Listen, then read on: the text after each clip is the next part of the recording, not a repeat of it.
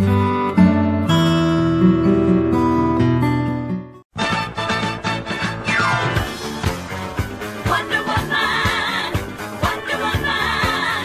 the first thing you want to determine when you're going to be starting plants and with seeds is what your average last frost date is. And you can usually type in your zip code. There's tons of websites. Type your zip code in and it will tell you your average last frost date. For us, it's June 30th, which is exceedingly late. And so we'll do stuff in the greenhouse and in the house. This is a little garden planner I have, and it's for the spring season. Other side is fall season, but in the spring season, you can put the red line is your average last spring frost date. I had to actually cut ours because it wasn't quite, but let's say you're on May 3rd. It will tell you when to plant outdoors, indoor, when to start your seeds, what the spacing is supposed to be, and when you will be able to get those plants from your garden. Where do you get that? Well, I actually got this when I ordered some seeds, but oftentimes online there's 100 different websites. So if you just type in last average frost date in Google search or whatever, it will populate itself. Sorry, baby. Okay, so I'm going to go ahead and show. There's our dog. She's not very happy. She's in the kennel. She wants to play. So I'm going to go ahead and show some seed starting. So when you have a container for seeds, I reuse mine year to year. You want to go ahead and wash them in a 9-part water, 1-part bleach solution for about 20 minutes. You can soak a little bit longer if you want to. Dry it adequately. That way no fungus or bugs will come from the previous year. And then you're going to want to go ahead and use a seed starting mix unless you make your own. I don't do that, but you can find the information online. What's in it?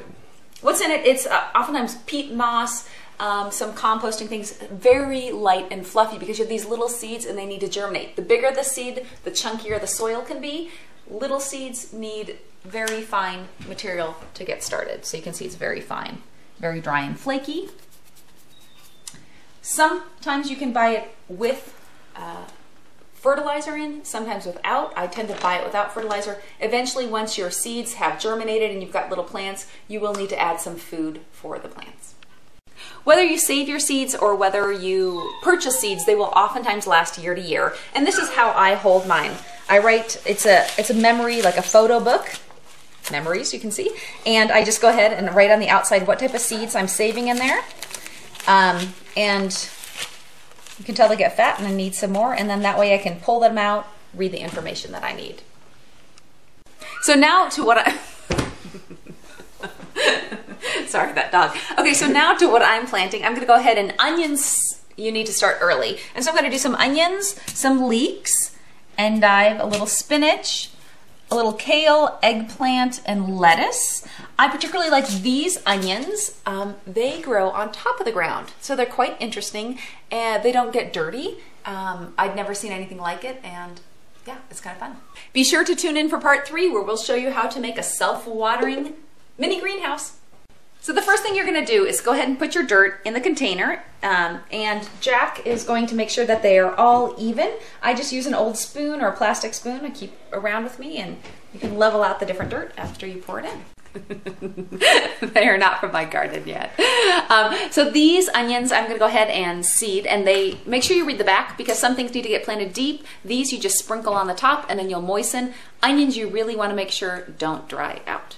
We're gonna go ahead and have Jack put 2 to 3 seeds in each container, and then he'll moisten them and he'll just sprinkle on the top. So these seeds and the emerging seedlings are going to be quite tender. So you don't want to pour water on them. You can drown them. If you get it too moist, you can also get a lot of fungus in your dirt. So we just spray a little bit and make sure that they're moist. Don't water them again until they're dried out. Actually, you can wait until, if it's moist enough, you can wait until the seedlings have emerged. So one of the most important things is make sure that you label your seeds. So this is a one from last year. The sun just bleaches it out, so I just put them in the sun. It'll get rid of a Sharpie. The other thing I do is I cross it out and write on the other side. Stick them in because they're all going to look the same when they start to come out, and you're going to forget what's what. This is how to make your own tropical rainforest. And you can leave this on until your seedlings emerge. You can also buy plastic lid covers that go on, but I don't have them. You can see here the difference between the two bulbs, the cool and the warm. So when people talk about leggy plants, this is a leggy plant. This is from my garden last summer. I brought it inside. It has not been getting enough light, and so it's just getting tall and skinny, and it's not really healthy. Your little seedlings, you want short and squat and sturdy for the garden. Coming soon, carrots, kale, and onions. I don't always drive fire engines, but when I do, I drive 351.